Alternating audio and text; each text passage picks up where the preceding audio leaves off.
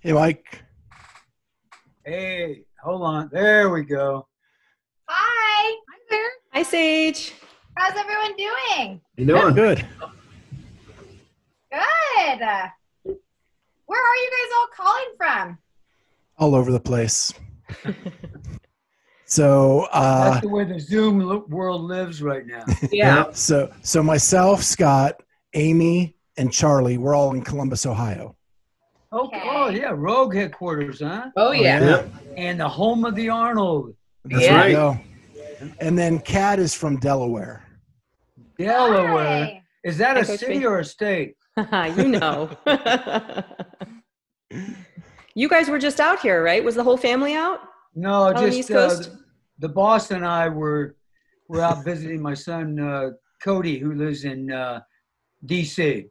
Nice. or Alexandria. He works with the fire department of Prince William County down by Okay. Quantico.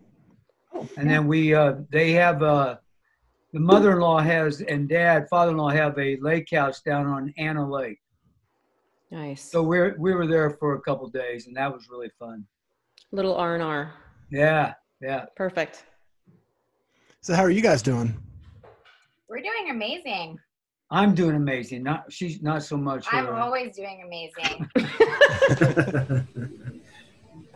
Yeah, we were doing good. Piper and I went on a big beach walk today, at about 3 or 4 miles, and had fun down there. And of course, she had to greet and meet everybody, and when she greets them, she just pees all over their feet. So Oh, Piper is a dog, by the way. Yeah. no, that was my third daughter. That was And did you guys got litter mates, right? Sage, Yeah. did you get one too? Yes, I have Hank. He is way more well-behaved than Piper, way cuter, and about 20 pounds heavier. Oh. Thus Hank the Tank, right? yeah. Piper is 34 pounds. Hank is 50 Wow. already. The guy is a beast. And what kind The of Clydesdale dogs? of the Golden Doodles, right? He seems like it. And Yeah. he definitely cannot keep up with the athleticism of Sassy Piper. But he tries really hard, and that's all I care about. You guys don't really have a competitive family at all, do you? No. Didn't think so. No, we're not competitive. I got the best dog. According to him. Well, we are so glad that you guys took some time out to talk with us today. I know I have done your warm-up at least 2,000 times. Yay! Yep. I'll be expecting a demo soon. Okay. So let's start there. I actually watched one of your instructional videos in the last couple of days about the Bergener warm-up and why you do it. And can you just kind of walk us through why that is so important in Olympic lifting? Well, there's a little bit of history to the Bergener warm-up, and let me go over that real quick. But years ago, I played football at Notre Dame, and my coach was Ara Parsegean. And Ara hated Ohio State, but You just had to go there. I had to go there. But anyway, he sent me down to the weight room at Notre Dame at the time, which was really owned and designed and developed by a Catholic priest by the name of Father Lang. And Father Lang was our coach, and he had us doing all kinds of different things for warm-ups. But I developed this one thing that I like doing. I put together, 5 exercises, and then later on I put together another 5 exercises. And I just decided that I was going to do those every single day that I was a lifter. And when Glassman came into the picture of CrossFit, and he wanted me to certify him, and Greg Amundsen and Nicole Carroll and all these other people back in the early 2000s, he asked me what the name of this warm-up was. And I honestly said, I don't have a name. I just do it. My PE kids did it every single day that I taught physical education, weight training. They knew that they had to jog to get loosened up. They had to come in and do the junkyard dog. And then they had to do the Bergener warm-up and the skill transfer exercises. They did that every single day. And he was impressed by that, but he wanted to know what it was called. And I said, I don't have a name for it. And Sage came up and said, well, why don't you call it the Bergener warm-up? Genius. How could I even think of a name like that? Amazing. And that shows you what kind of a dumbass I am, right? But anyway, so she really gets the credit of naming the Bergener warm-up, and the skill transfer exercises are just other exercises that we put together, and I just called them the skill transfer exercises. When we named the Bergener warm-up, we decided we better name the skill transfer exercises as well. So the skill transfer exercises is what fit, So we do that every day, and and I learned that, believe it or not, I learned that from my coach, Ara Parsegean, but I took it from Woody Hayes, Bo Schembecker, Vince Lombardi, that the first 15 minutes of any practice, they work nothing but drills and skills and fundamentals. And weightlifting's no different.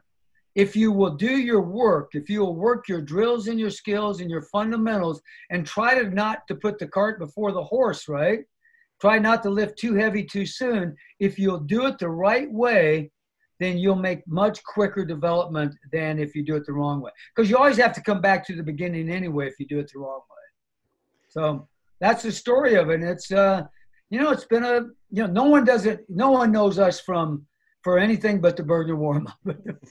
That's that's kind of and our amazing personalities. Yeah, it's our non-competitive personalities. Yeah. Well, my big question is, did Sage get all the royalties because she named it?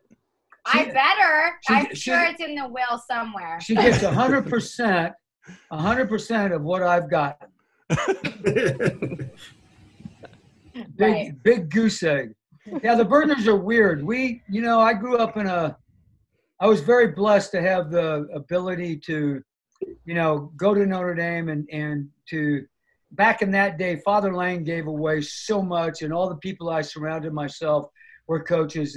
No one would ever think about charging for coaching. It just wasn't done in the day. And when I moved out here and we opened up my garage to Mike's gym, we just didn't charge people. And then about 2000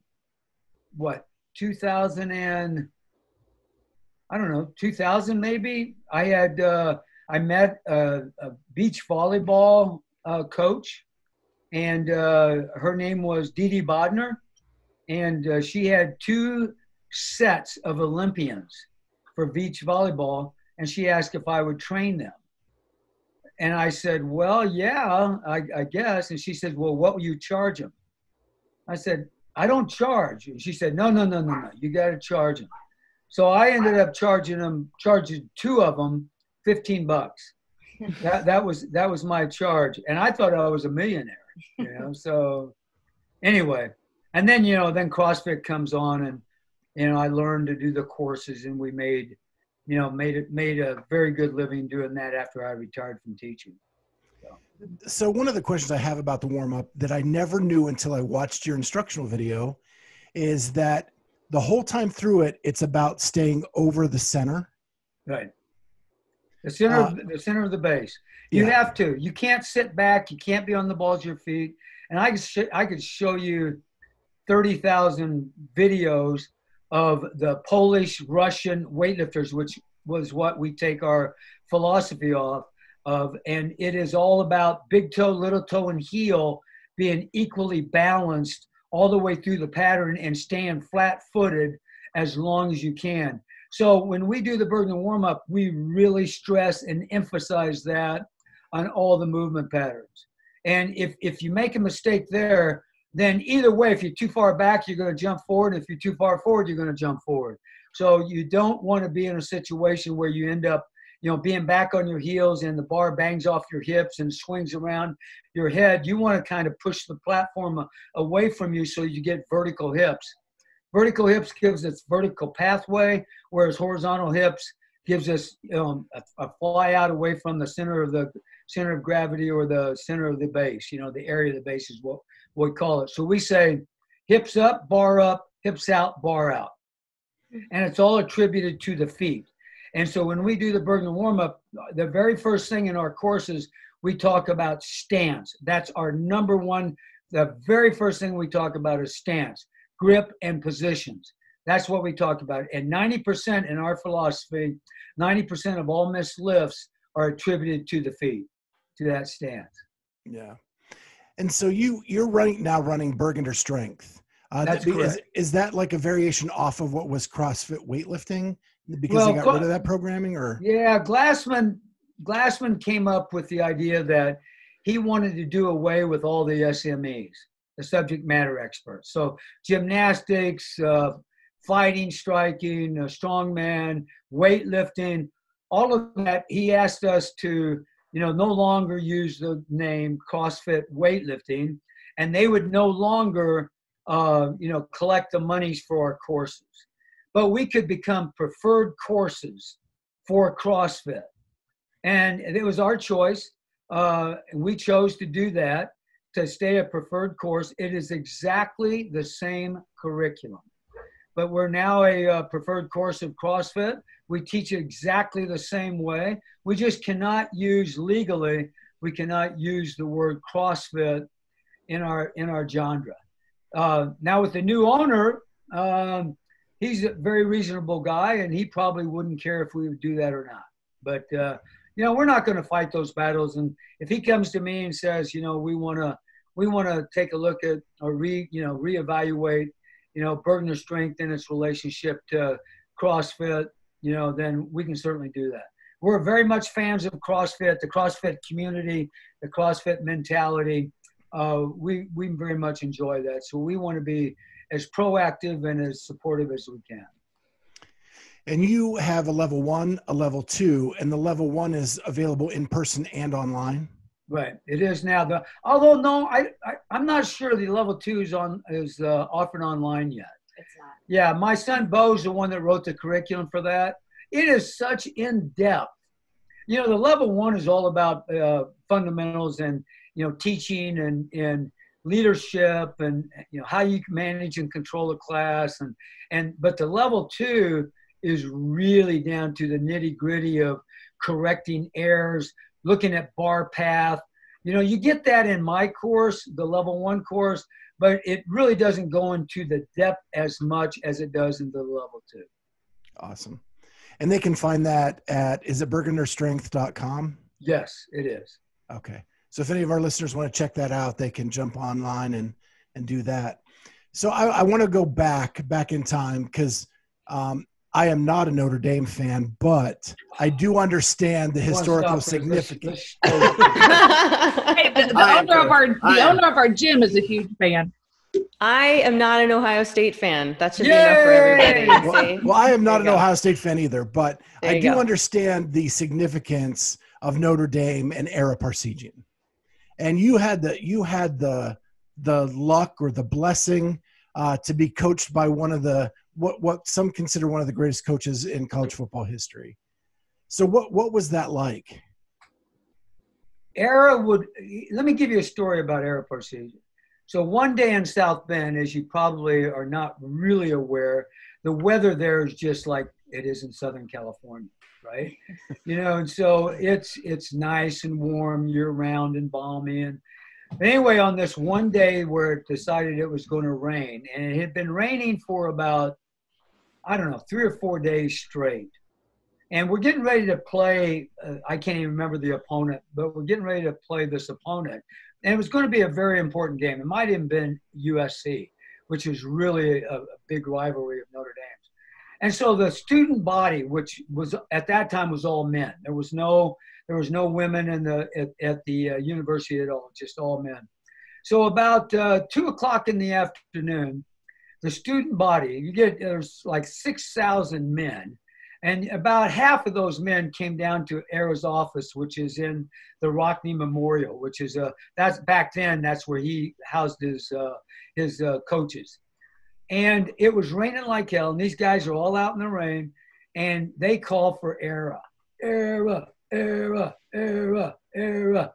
He comes out, and he looks up in the sky, and he says, "Enough!" and it stopped raining. I shit you not, excuse my language. No one could believe that.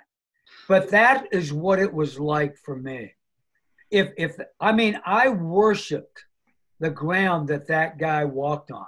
And I was scared to death of him because you would never, ever want to be called down to his office. And one day I got called to his office, and I'm God almighty, I almost didn't go because I was so afraid that there was something, I must have did something wrong. But I didn't. I did everything the right way, right? He called me down in, and I'm shaking, and he told me I was going to start a game. And it was like, oh my God. It was the most unbelievable experience. But that man walked on water as far as I was concerned. He was a leader by example. He was just spectacular, very passionate, very organized. He was actually, a man before his time when it came to calling in plays from the sidelines. Everybody today uses the radio, but, Ara used cards to call in plays. So he didn't have to run people back and forth. So the quarterback and Ara had meetings all the time, and Ara and Tom Pagna, his assistant, would come up with this card system of how he could call in plays. It was amazing. And I was a defensive back, and I played for Johnny Ray, who was a defensive coordinator. But Ara was an amazing, amazing man. And several years later, in 1994 or so, and I graduated in 1968, but I took Sage, my son Casey, Cody, Bo, and Cody. We all went back to Notre Dame, and we went into Ara's office, and I didn't even know if he'd remember me. But I walk in the office with my kids. He's in his office. His secretary was in the office, and he was no longer coaching at this time. He was running an insurance company. And I asked the secretary, I said, Barb, is Coach in? And from the back room, he said, is that Mike Bergener out there? He said that to me. I'm kidding. I almost cried.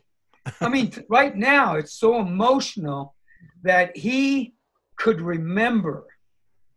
And it wasn't just me. It's everybody. That's the kind of man that he was. He was spectacular. So how much of him has influenced you as a coach? His organizational abilities have influenced me a great deal. I mean, the Bergener, like I said, the warm-up, junkyard dog, Bergener warm-up, 3 position snatches, 3 reps from the high hang, 3 reps from the hang, 3 reps from the ground, all with PVC pipe, gradually moving up in weight as you get better with it. That is exactly Ara Parsegean. And we do that every day, regardless of the workout. CrossFit, I don't know crap about CrossFit, honest to God. I know about weightlifting. Sage knows about CrossFit. I don't. But I do know the fundamentals of how to make somebody better. In my opinion, I can teach anybody how to snatch, clean and jerk, and front squat.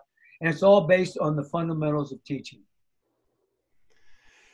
So you played defensive back, and you also got to play in a national championship game? Oh, yeah. Yeah, I played Michigan State was back in '66 in the 10-10 tie. Played in that game. We were the national champions after we beat SC 51-0. But back then, no one went to bowl games at Notre Dame. Notre Dame did not go to bowl games, so that was just part of it. And it was one of the greatest experiences of my life, going to Notre Dame and being coached by Father Lang, my weightlifting coach, and by Ara. And so you started this gym in your garage, right? You were a school teacher doing phys ed, and you were leading young men there and then too. So like that was just ingrained in you. My time as a school teacher, I coached football. I played football, so I coached football. But in my jobs, after I think it was 1979, I took a job in Missouri, and I was a head coach, and I was also a strength coach for my team. And then after I left that position, every other job that I went to, I was known as the strength coach, football coach. And then when I went to Vista High School, school that I came back to California for, I didn't even coach football. I just was hired as a strength coach. And then my next job was at Rancho Buena Vista High School. And, at that time, that was in 1986, I think it was.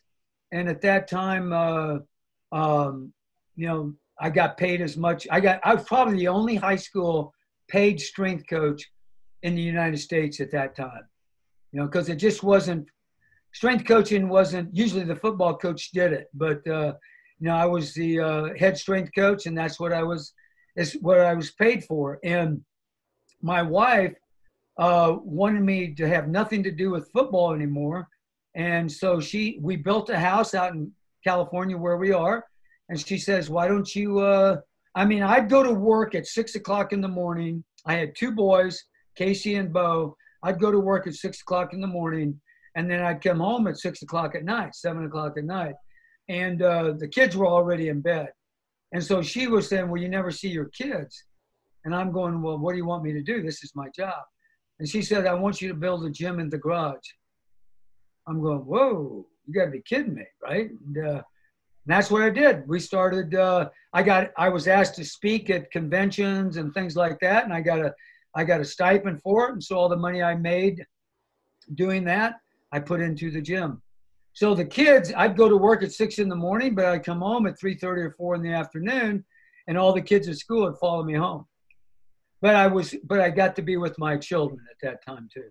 So, it wasn't in my world, my wife was not going to tolerate me being a Ara Parsegean, a Woody Hayes, and a Vince Lombardi. She wanted me home with the children and with the family as well. And so were your children getting to observe and watch the whole time, then watching you coach and watching you, train all these athletes? Well, I'll let her answer that.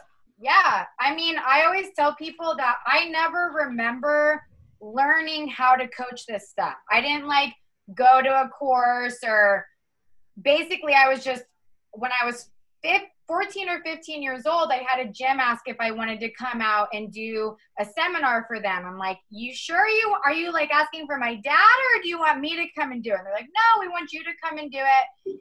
And I was so nervous. I'm like, I don't know how I'm going to teach this. I don't know what to do, blah, blah, blah. And then all of a sudden I started talking, and all of the words just started spilling out. And I was like, oh my gosh, I know exactly what to say. What is going on right now? It was just absorbed from a lifetime of observing. We were never inside when we got home from school. We got home from school and we're out in that garage for hours, watching and listening and hearing and lifting with all of these world champions, world-class athletes, high school students, college students, whatever, doesn't matter. And we didn't even realize it, that we were soaking in and taking in everything that my dad was saying. So it was really, really cool, on a subconscious level, how much we were taking in from just being around it every single day. And it kind of infected all of your siblings, right? You have an Olympian as a son that did weightlifting. Your other son is coaching as well with Olympic lifting. And Sage is just taken off. You have Casey, who is in the Navy now, and he was, he was the guy that really started it off with the Bergeners because he's the oldest. And then Bo was, he was more volleyball and, water polo, surfing, that kind of free spirit attitude type of stuff. But he also lifted weights. He was a national champion. And then Cody was baseball, but every one of my kids were national champions, either school-age national champions or junior national champions. But Casey went to the full extent where he lifted in world championships and the Olympics and, that way. But our rule was this. We wanted our kids had to play a sport. We didn't care if it was weightlifting. My wife and I talked about this. I wasn't going to force them to do any of this stuff. I wanted them, they had to play a sport. They got to choose the sport they played. However, they had to lift weights to protect their bodies. So, it just kind of was there. They learned how to snatch and clean and jerk with PVC pipe, and then PVC pipe full of sand, and, and taking it up from there. And it wasn't, we coached them. Like Sage said, they they would watch Tommy Goff, who was a 96 Olympian, train here. They'd come out and watch the beach volleyball Olympians work out, and they just mimicked what they saw. And then I'd coach them, but I'd never force them, to do the things that they want. And, my wife and I had a rule that in the gym, I was the boss, and in the house, she was the boss. So, if they started pissing and moaning about, the way I was coaching them, if I was too hard on them, then that was okay. That's your dad's job. So they'd run to mama, and no, that's your dad's job. And then later on at night in the bedroom, then she'd get on my ass about it. So Coach, I have a question. Clearly the strength and conditioning and Olympic lifting are a little bit different, right? Football players aren't snatching and things like that, or at least not with a barbell. How did you make that transition from strength and conditioning over to the Olympic lifts? Well, in my world, that's what we did. I mean, I've been doing snatch and clean and jerk since 1964 when I was at Notre Dame. And, back then we had the clean and press, the snatch, and the clean and jerk. So any place that I went, I taught strength training, but my students, in order to get a good grade in my class, my students had to show proficiency in the snatch, the clean and jerk, and the front squat. And I never graded them on how much weight they lifted. I graded them on a 10-point scale. And there were 2 points out of 5 positions that they had to get. And if an athlete got an 8 or a better, then that was a passable lift. If they got less than an 8, it was an unpassable lift. So if we're all competing, and Sage and I are competing, and Sage snatches 200 pounds, but she gets a 7 on it, but I snatch 100 pounds and get an 8, I beat her because her lift it wasn't passed. So the reason is that now she's got to make a decision. Yeah, I can lift more weight, but it's terrible technique. This guy's got good technique, and eventually he's going to come up and beat me. So what do I end up doing? I come back down, learn the technique, and then I learn how to lift the heavier weights anyway, using the right technique. So Sage, I heard a story where you were talking about the time where you got really stubborn and you wanted to be an Olympic weightlifter, and your dad told you in a very blunt way that he didn't think that was the right decision, but you went ahead and went forward with it. Are those the confrontations you have in the gym that are left to your dad and you kind of having that, and then after that, did he support you even though he didn't think that was the right avenue? I mean, my parents never really could ever tell me what to do, to be honest. Still can't. I've always sort of had that personality where I always wanted to do things my way. So all of our confrontation was about the fact that at 13 years old, I was convinced I knew more about everything than my dad knew about anything. Even weightlifting, I was convinced I knew how to coach better than him. So teenagers tend to think that. What's that? Teenagers tend to think they know everything. Yeah, exactly.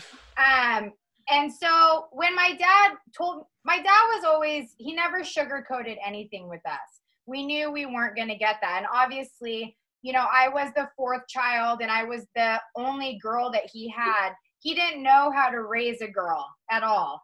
Now that I'm older, I'm very, very thankful for that because it gave me some thick skin. But when I was younger, and I'm a very emotional person, I still am to this day. It's hard when your dad just gives it to you straight, and I was better at every other sport than I was at Olympic weightlifting, but I had a love and passion for it, the same love and passion that he had. So I think it was more of like, okay, well, he doesn't think I'm going to be able to do it. I'm going to really show him. And I did it because I loved it. I did it because I wanted to prove something. I never ended up being amazing at it, but I still loved it so much throughout my whole entire weightlifting journey.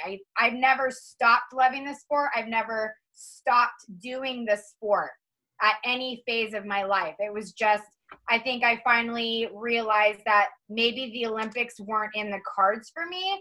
But that doesn't change my training regimen at all. It doesn't change my love for the sport. Doesn't change my passion for the sport. And in fact, I think that that showed how much more I love the sport because of my willingness to do it just because, not because I was aiming for something. Does that make sense? Totally. And Yeah, so she's a better coach now than I ever was. Oh, I don't know about that.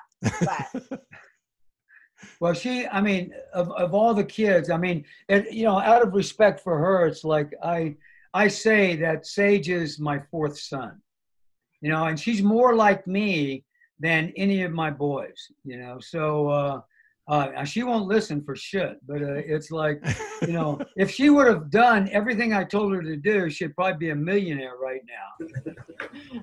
Yeah. This is Sage. So Sage at 14 or so comes up with the idea of wearing mismatched socks.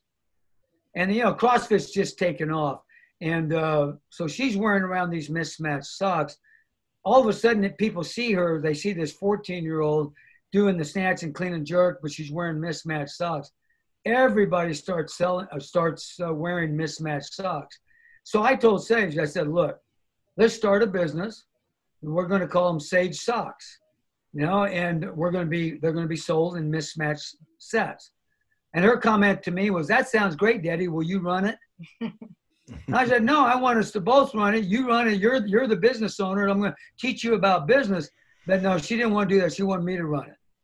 So, today. No, that wasn't true. It's not that I wanted him to run it. I didn't think it was something that would take off at all. I'm like, no one's going to do that. Like, no one's going to buy mismatched socks.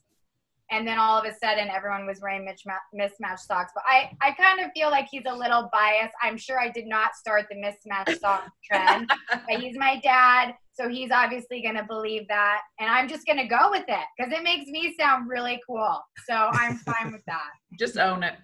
Yeah. Exactly.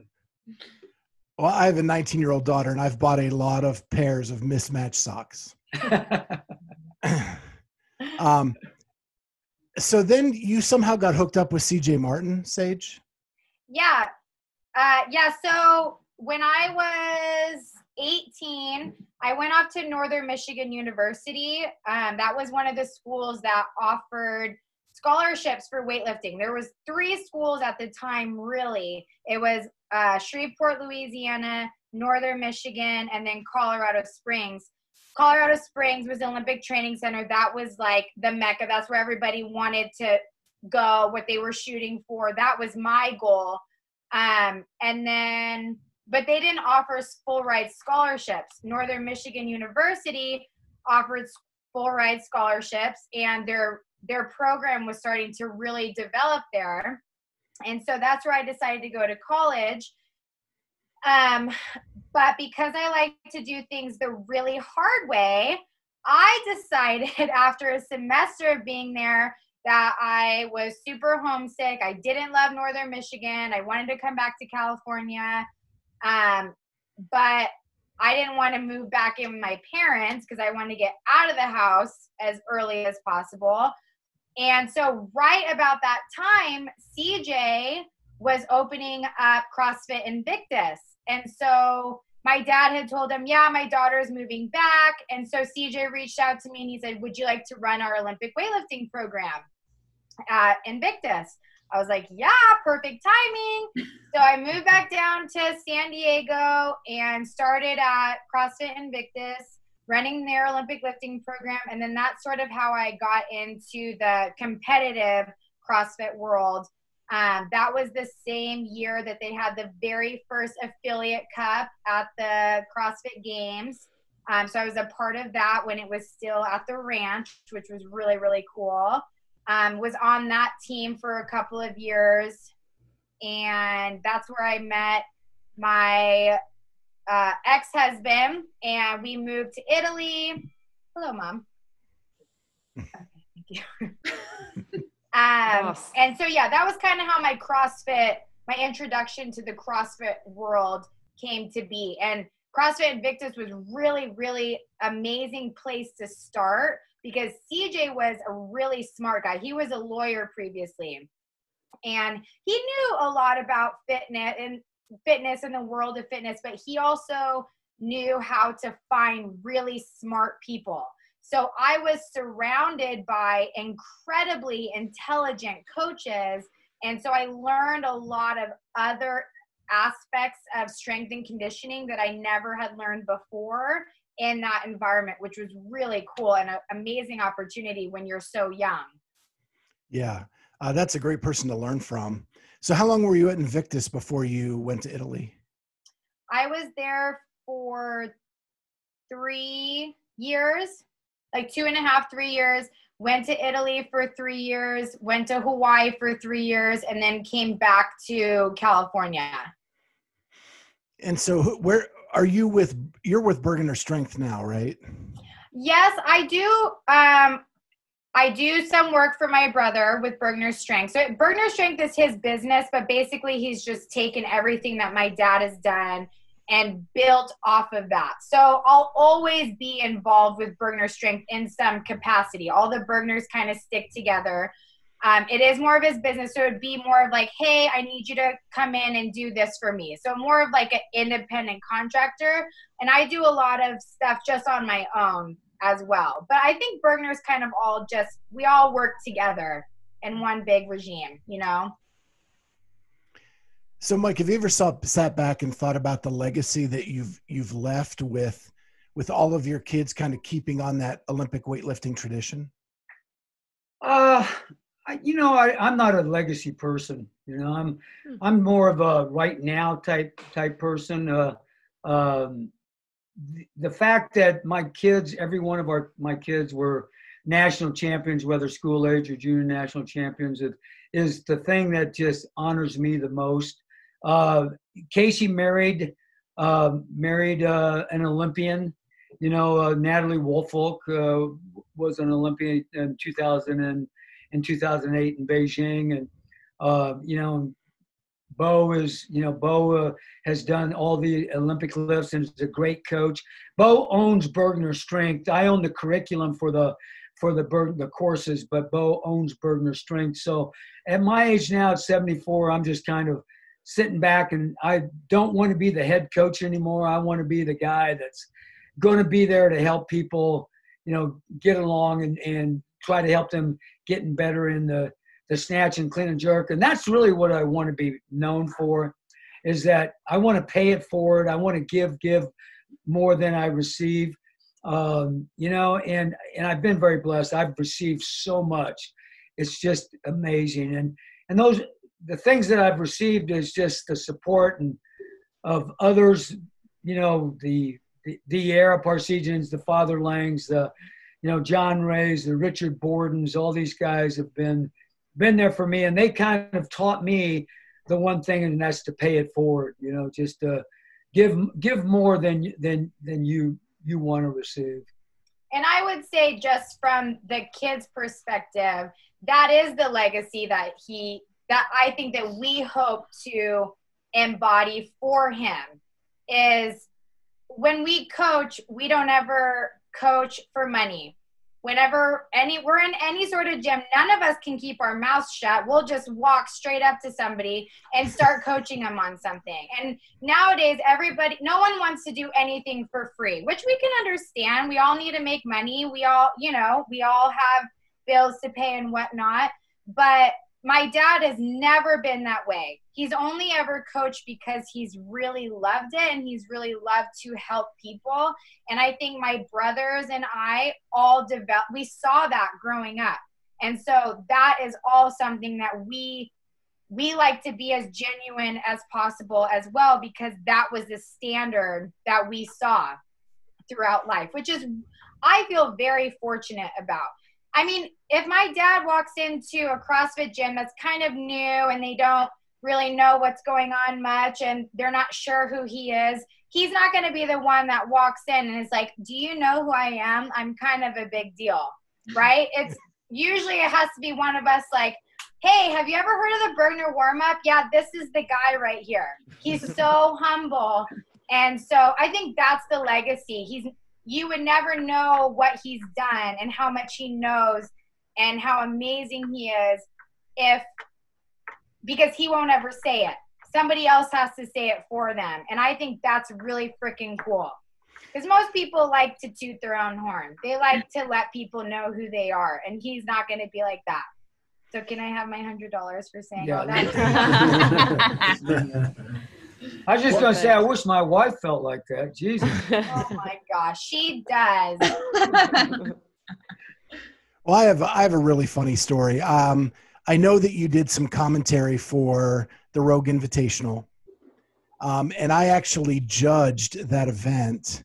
Oh, did you? With Saxon Panchek.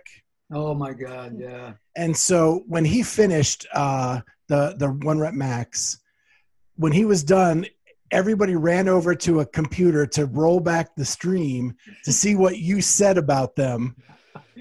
And just they just wanted to hear what you had to say about his lift, which was really cool. And I found that to be a really neat thing that Saxon did, and how much he respects your opinion. Well, I really appreciate that. There's times, though, I can't keep my mouth shut. That's But that was the best part of the whole Rogue Invitational, was watching you watch everybody's lifts. God. He's like, oh God, that looks awful. Oh boy. I don't know how I did that one. I don't want to ever, but that's ugly. I don't want to meet that guy on a street corner someplace, because he'll probably shoot my ass. Some of the coaches for the Bergener Strength courses, we have this group text thread, and so as this Rogue Invitational was going on, we were just listening to the things that my dad were saying, and then we would just text it to each other, like little captions of things that Coach B says. It was amazing.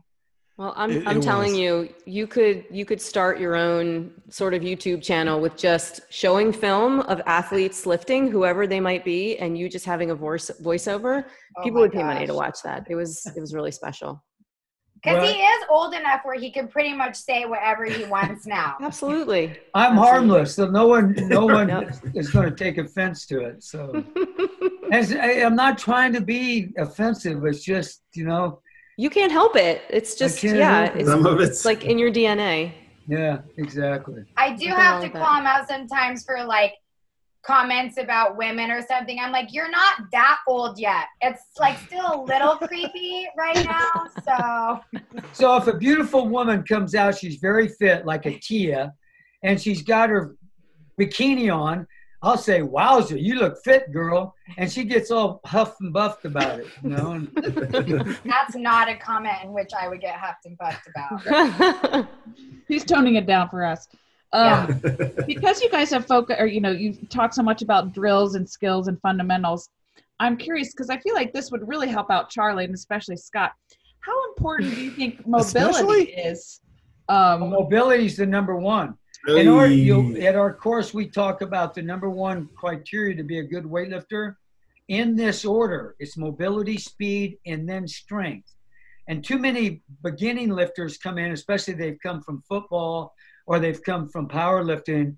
They put that strength first. Mm-hmm. And that's an issue, because they'll never be able to be as good as they could possibly be unless they have the proper mobility. So one of the things, this last weekend I had a lady come down here from Malibu. She's a master's lifter, and she needs a lot. She's very lean, but she's a geezerette, a mamba, Mothers Against Making Bingo Arms, right?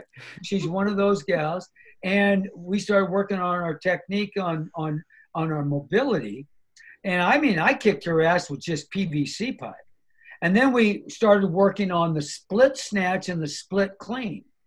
It's the same pull. But I wanted her to snatch in the split style, clean in the split style, and then continue to work on her mobility at least for 15 minutes a day. And we believe in mobility under tension. We're going to go under there's nothing I can do to stretch to get where I need to be. So I'm going to put a barbell over my head using the snatch grip, and then I'm going to go down into an overhead squat. And I'm not going to allow that person to give me bad technique. So they're going to go all the way down. It's going to be terrible technique. I'm going to bring them up where they're only down, 6 inches, because 6 inches is that position where they can maintain good technique. And then I'm going to take them down 1 millimeter at a time. Stretch, bring them back up. Stretch, bring them back up. Hold them in that tension for a long time. And you do that 15 minutes a day, it works. But some people, it might take a month. You know, other people, if they're heavily involved in powerlifting, it could take over a year, and that's with them giving up powerlifting. Yeah, I think it's just finding a balance between working your mobility and then also finding enjoyment with doing the lifts. Because it'd be like telling someone, you're not allowed to do kipping pull-ups until you can do a strict pull-up. And it's like, okay, I understand the rhyme and reason behind that, but where's the enjoyment factor in this, right? Same thing with mobility that takes such a long time to develop. Let's work it beforehand. Let's spend our 15 minutes. Let's do our due diligence in making ourselves better. But then we're going to let them lift. And like my dad said, we're going to just let them go down to a position where they can be safe and efficient with their movement. But we're not going to be the ones that are like, oh, you're not mobile? Well, looks like for the next 3 years, you're only doing a snatch with the PVC pipe until you get more mobile. Because there's no level of enjoyment there, and you're not going to be keeping people's interest. Right. You know, so kind of just finding that balance, working with the person, being like, I'll give you what you want, but you have to give me what I want a little bit too. And remember the goals of the person. I mean, how many people are going to lift in the Olympics, right? How many people are going to be at a national level or, you know, American Open level? Most of the people that we get will probably never lift in a weightlifting contest. But that's our goal, is to get them to experience the fun of having that. Yeah. So for us, we want them to be safe, efficient, and effective. That's our mantra. Our goal of our course is to teach coaches how to teach their athletes, their clients, in a very safe, efficient, and effective method. And we're going to work on that mobility, but like Sage says, I'm going to do the split snatch because most people can do the split snatch much easier than they can do the regular snatch. You know, so we're going to do whatever it is to take. We're going to teach them the proper pull, the right way. It's just a matter of where they receive it. If they receive it, if it's a lightweight, they can receive it in a power split snatch, a full snatch, whatever. But typically, you know, they're going to be able to achieve the level of competence that they need to achieve. A geezer CrossFitter, if I can get a geezer to lift in a weightlifting contest when they're 50 years old in the master's level, I've got them because they love it. So it's just a matter of, you know, setting their goals where they want to be and then teach according to your goals. Well, you kind of brought up geezer CrossFit. Are you still doing geezer CrossFit? Oh yeah. Monday, Wednesday, and Fridays. I don't know if you can see this. It's got Mike's Gym on it. I'll do it. You can see Mike's Gym. It's kind of hard to see the blue, but it says Geezer's Rule. Okay, then I'm going to turn around. Come on. Oh, yeah. Okay. So we have geezer in training, 50 to 59, geezer, 60 to 64, stud geezer, 65 to 69, super stud geezer, 70 to 74. That's this guy. And then the day-to-day geezer is 75 plus. You'd be amazed. I walk down to the beach and I get all these guys that got time on their hands, right? And so they're walking on the beach and they see my shirt and they all want to buy it from me. Well, I just hit that baby geezer. I hit 50 this year, so. Oh, you're just a dang. You're not even I shouldn't even count you as a geezer in training. That's super old. Yeah, it's super old. I'm knocking on the door. I'm knocking on the door, so I'll be there soon too. So, Coach, talk to us a little bit about how your garage. Talk a little bit about the fire and how are you back to 100% operating in the garage and all of that? Yeah, unfortunately, I was actually in New Orleans with my wife when at the World War II Museum on December 7th when the fires took place, right? So my son Bo was here, and he probably saved the house. You know, he was turned on all the water hoses and sprayed stuff down. But the outside area where we had a outdoor living area and an apartment out there for family, and you know, a jacuzzi and pool and stuff. Those were all destroyed. But yeah, it was a challenge. We had a lot of smoke damage, but you know, I learned a lot about insurance companies and how evil they are. I had to become very smart about, you know, how I dealt with them and hiring the right people. I actually wrote an article I think I did it on Instagram basically, and tried to tell people to make sure they looked at their insurance policies, because everything isn't as it seems, you know. But anyway, yeah, we got back in the house. The smoke was cleared out, and Sage had her team up here, and they took all the equipment out of the room and disinfected it and repainted it. And we were back in the gym before we were back in the house, you know. And the boss and I, one thing that we did have in our policy and we adhered to, whatever our house was going to be rented for, we could have a like kind. Well, this house could be rented for $5,000 or $6,000 a month.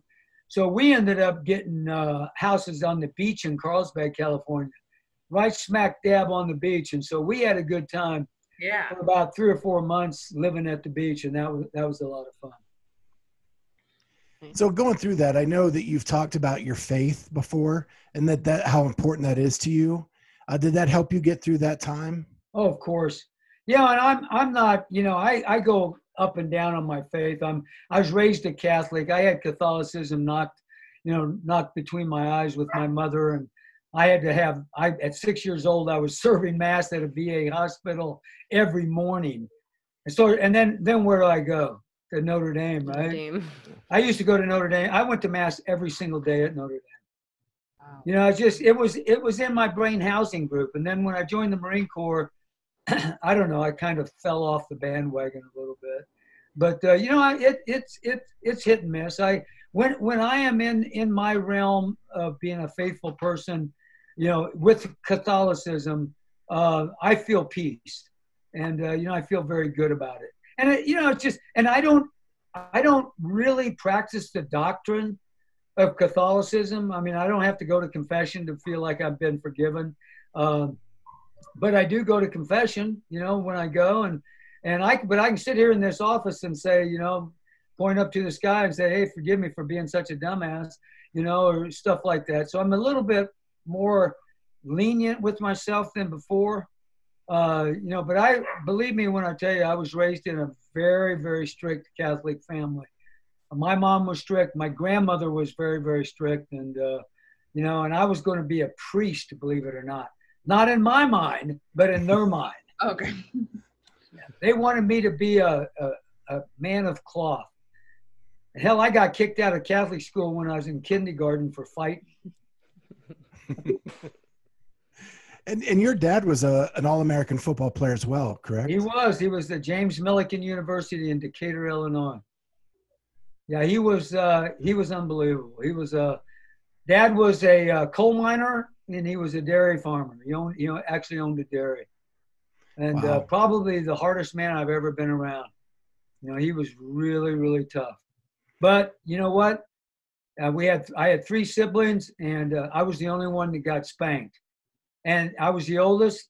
I had two sisters. They never got spanked. And the reason they didn't, because I think I took all the punishment and scared them.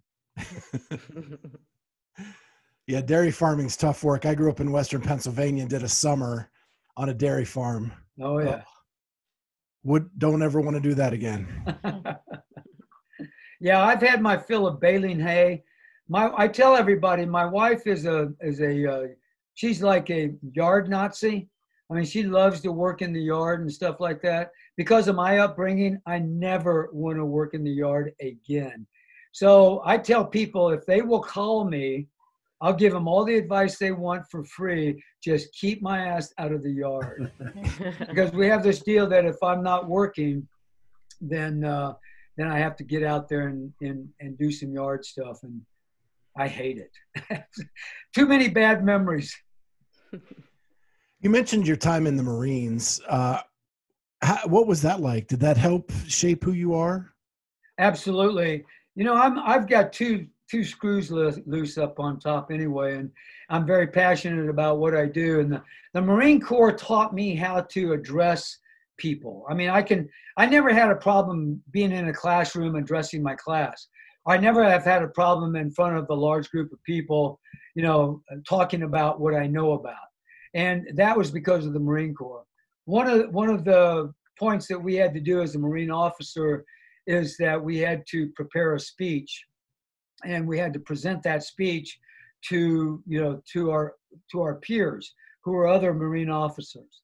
And I was nervous about presenting because I didn't know what to present on. I don't know a lot of stuff, but I did know about football and I did know about weightlifting.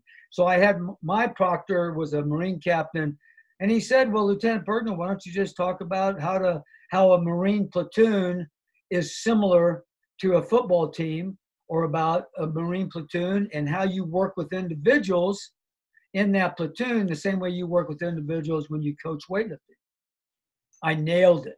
And so, you know, for me, it's always been one of those things. I never want to talk about something I'm not familiar with because I'll screw it up. But give me the microphone when I talk about weightlifting or football, and then I can't shut up. That's awesome. That's the truth. So the Marine Corps brought that to the table. The Marine Corps taught me that. That's great. I wanted to switch gears a little bit and focus on Sage. You have become a little bit of the poster child for body positivity for women. And I just wondered sort of, and appreciate all the content that you put out for that, just wondered sort of where that comes from. Where do you find, you know, that either inspiration or strength to sort of be out there to talk about that kind of stuff and to help other women, you know, feel better about how they're feeling and looking?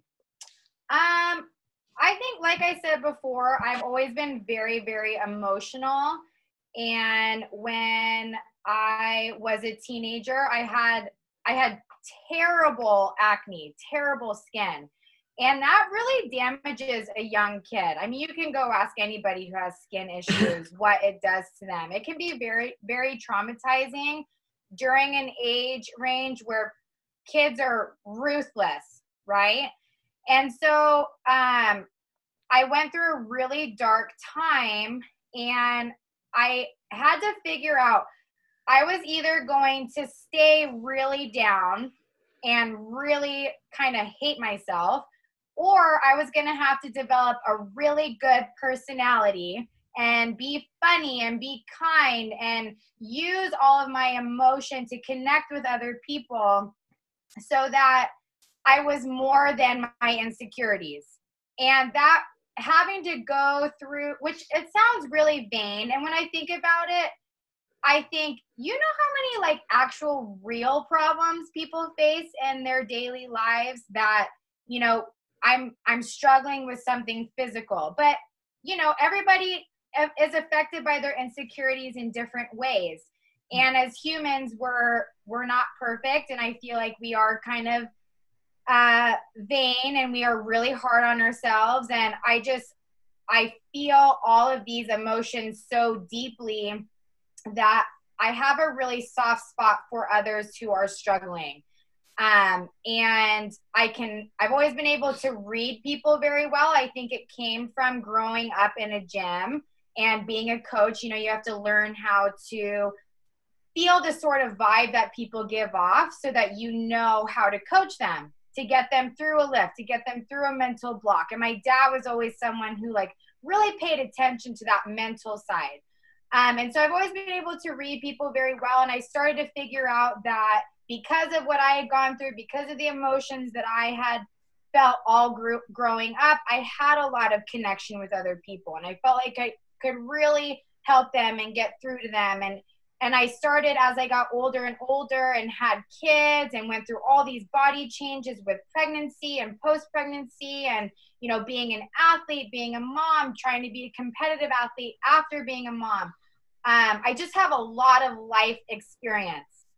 And I would meet so many women who would open up to me, and I would realize that everybody is struggling. And women especially are so hard on themselves. We want to be perfect in every capacity. We think we should be able to do it all and do it all amazingly. And I just felt like your calling is trying to help other women feel badass and feel beautiful and feel strong and feel powerful, because I look at women and I think that they are the most powerful beings on this whole entire planet. Men as well, just in a different way. But women are so incredibly powerful, and we can find that through fitness. We can find that through connecting with each other. We can find that through talking about things that we're struggling with and feeling. And I don't know, it just kind of all manifested organically and throughout time. And so I just kind of wanted to be that person that other people felt like, man, I really needed to hear that today from someone that maybe appears like she has it all together. We all on Instagram appear like we have it all together. And I don't want to be that person. I want to be that person that she says that she doesn't really have it all together. She says that she struggles. She's showing us her insecurities, her struggles with things, but she's not giving up. She's still fighting. She's still trying to get her emotions under control. She's still trying to have a good, positive mindset. She's still trying to train her ass off and deal with her demons and everything that are coming out. So I just wanted to be real for people so that other people feel like they can be authentic and genuine as well. That was the longest answer ever, and I hope that I answered your question. No, that was great. And I think, you showing your vulnerability in a way shows, your strength, which I think, ladies like to see and can feel. So thank you. Vulnerability is very, very hard for people. It's so uncomfortable. It's very hard. We like to show our surfaced perfect selves, but it's just not reality. And so I think the best thing you can do as a person is share that with others and share how you get through it. Yeah, agreed. Well, I think that's a great place to end. I think that was an awesome message to end with. So I want to thank both of you for taking some time out with us today. It was a great conversation. It was great getting to know both of you. And I just had a lot of fun. Well, thank you very much. Thank you guys for having us. We really appreciate it. It's fun sharing this stuff because it's, just shows you that we're just normal people like everybody else. And that's all we're trying to do, just be normal. But it's great. Except her. She can't be normal. Yeah, I'll never be normal. Nor should she be. Exactly. Great to hear your story because you can feel and we can see your passion for helping people and for sharing your knowledge. And so I appreciate you taking the time to share your stories with us today. Well, thank you. Appreciate it, guys. And both of you have that passion. That must be a family trait. I did feel like the only drawback to this was Charlie talked way too much. It was really uncomfortable. He really as usual a lot of the time. Yeah. So if you could work on that next time, Charlie, I would really appreciate it. Yeah. That's usually what I do here. Yeah. Well, that brings up a good point. We should have you back for sure, because I had probably 50 more questions I would have loved to have talked to you about. So agree to come back and we'll make sure Charlie has something to say. Awesome. I do go Irish. Andy's a Notre Dame fan. Oh, Charlie. Okay. I like you already, man. Yeah, that's right. You weren't on, what's that, House or something like that? Oh my God, you literally look like that guy. exactly like him. Yeah, get it all the time. And the guy from Shark Tank. Yeah, I bet you do. That is crazy. That is for sure. Mm-hmm. Too much. Well, Let's do it again soon. Time. Thank you guys very much. Yeah. Thank you. And I'm going to go work on my mobility now. Oh yeah. And the Bergener warm up. That's Yep. right. For sure. Okay. We'll talk to you guys soon. Thanks a Take lot. care. Bye. Bye-bye. Bye.